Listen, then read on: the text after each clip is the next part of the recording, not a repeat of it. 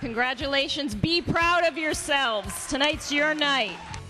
I'm celebrating my graduation with different people that went through the same kind of struggles that I went through. Tonight is all about you. You've worked so hard, and you have your whole lives ahead of you, and we're just also very proud of you.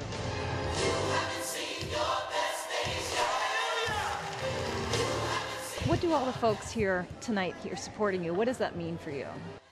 It's a great step towards the future. All my friends and family are here, and they're really proud of me. And we're very proud of you too. Congratulations. Thank you.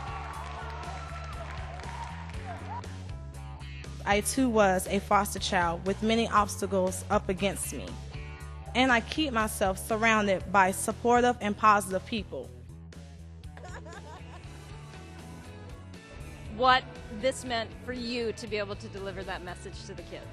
It meant a lot. You know, I used to be ashamed and wouldn't want to tell them, like, who wants to know I was in foster care? No one's going to like me. But that's actually a strength to me. We all made it, so that's something that we should be very proud of and just to stand for.